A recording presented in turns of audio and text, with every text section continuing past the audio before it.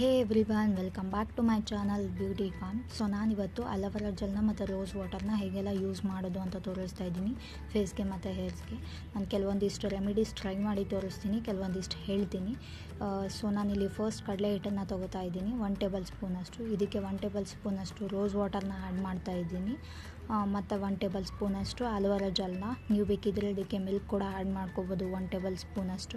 ನಾನು ಇದೆರಡೇ ಯೂಸ್ ಮಾಡ್ತಾ ಇದ್ದೀನಿ. ಇದನ್ನು ನೀಟಾಗಿ ಕಲಸಿ ಫೇಸ್ಗೆ ಅಪ್ಲೈ ಮಾಡಿ 10 ನಿಮಿಷ ಬಿಟ್ಟು ಫೇಸ್ ವಾಶ್ ಮಾಡೋದ್ರಿಂದ ನಿಮ್ಮ ಸ್ಕಿನ್ ಈವನ್ ಆಗುತ್ತೆ, ಮತ್ತು ಒಂದು ಸ್ಮೂತ್ ಆಗುತ್ತೆ, ಒಂದು ಒಳ್ಳೆ ಗ್ಲೋ ಬರುತ್ತೆ. ಇದನ್ನು 10 ಮಿನಿಟ್ಸ್ ಬಿಟ್ಟು ವಾಶ್ ಮಾಡಿ.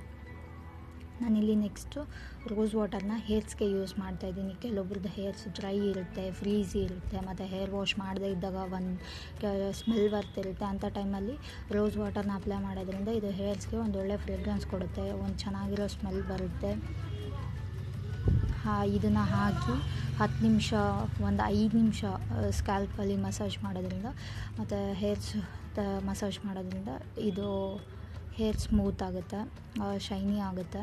ನಾನಿಲ್ಲಿ ನೆಕ್ಸ್ಟ್ ಫೇಸ್ಗೆ ಅಪ್ಲೈ ಮಾಡ್ತಾಯಿದ್ದೀನಿ. ಇದನ್ನು ನೀವು ರೋಸ್ ವಾಟರ್ನ ನೀವು ಆ್ಯಸ್ ಅ ಟೋನರ್ ಆಗಿ ಕೂಡ ಯೂಸ್ ಮಾಡ್ಬೋದು, ಆ್ಯಸ್ ಅ ಮೇಕಪ್ ಫಿಕ್ಸರ್ ಆಗಿ ಕೂಡ ಯೂಸ್ ಮಾಡ್ಬೋದು, ಸೆಟ್ಟಿಂಗ್ ಸ್ಪ್ರೇ ಆಗಿ. ನಾನಿಲ್ಲಿ ಫಸ್ಟ್ ಟೋನರ್ ಆಗಿ ಯೂಸ್ ಮಾಡ್ತಾಯಿದ್ದೀನಿ. ಇದನ್ನು ಫೇಸ್ಗೆ ಸ್ಪ್ರೇ ಮಾಡಿ ಸ್ವಲ್ಪ ಹೊತ್ತು ಫೇಸ್ ಮೇಲೆಲ್ಲ ನೀಟಾಗಿ ಅಪ್ಲೈ ಮಾಡಿ.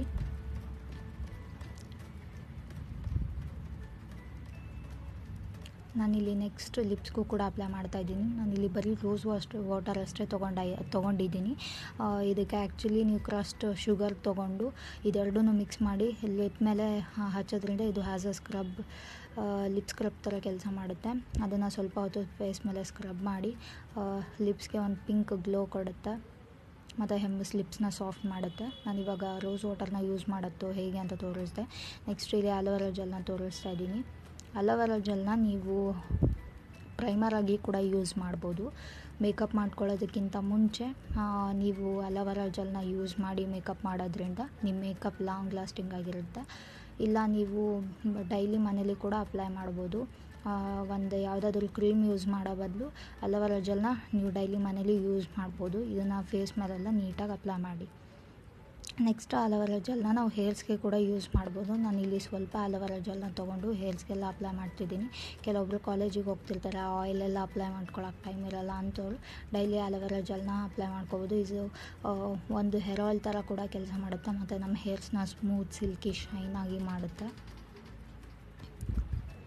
ಹೇರ್ಸ್ ತುಂಬ ನೀಟಾಗಿ ಅಪ್ಲೈ ಮಾಡಿ. ನೆಕ್ಸ್ಟು ಡಾರ್ಕ್ ಸರ್ಕಲ್ ಇರೋರಿಗೆ ಸ್ವಲ್ಪ ಅಲೋವೆರಾ ಜೆಲ್ನ ತೊಗೊಂಡು ಅಲೋವೆರಾ ಜೆಲ್ನ ಕಣ್ಣಿನ ಸುತ್ತ ಸ್ವಲ್ಪ ಹೊತ್ತು ರಬ್ ಮಾಡೋದ್ರಿಂದ, ಮಸಾಜ್ ಮಾಡೋದ್ರಿಂದ, ನಾನು ಇಲ್ಲಿ ಹೇಗೆ ತೋರಿಸ್ತಾ ಇದ್ದೀನಿ ಅದೇ ಥರ ಡೈಲಿ ಸ್ವಲ್ಪ ಹೊತ್ತು ಮಾಡೋದ್ರಿಂದ ಡಾರ್ಕ್ ಸರ್ಕಲ್ಸ್ ಕಡಿಮೆ ಆಗ್ತಾ ಬರುತ್ತೆ. ಇದು ಬೇಗ ಹೋಗಿಬಿಡಲ್ಲ, ಒಂದು ಸ್ವಲ್ಪ ದಿನ ಹಾಗೆ ಮಾಡ್ತಾಯಿದ್ರೆ ಕಡಿಮೆ ಆಗ್ತಾ ಹೋಗುತ್ತೆ. ನಾನಿಲ್ಲಿ ಹೇಗೆ ತೋರಿಸ್ತಾ ಇದ್ದೀನಿ ಆ ಥರ ಮಸಾಜ್ ಮಾಡೋದ್ರಿಂದ ಬೇಗ ಕಡಿಮೆ ಆಗುತ್ತೆ. ಒಂದು 5 ಮಿನಿಟ್ಸ್ ಡೈಲಿ ಮಸಾಜ್ ಮಾಡಿ.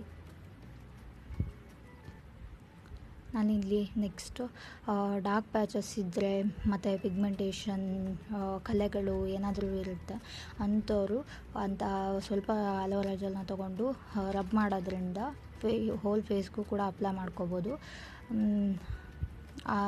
ಡಾರ್ಕ್ ಪ್ಯಾಚಸ್ ಇರೋ ಕಡೆ ಅಪ್ಲೈ ಮಾಡೋದ್ರಿಂದ ಅದು ಕಡಿಮೆ ಆಗ್ತಾ ಹೋಗುತ್ತೆ.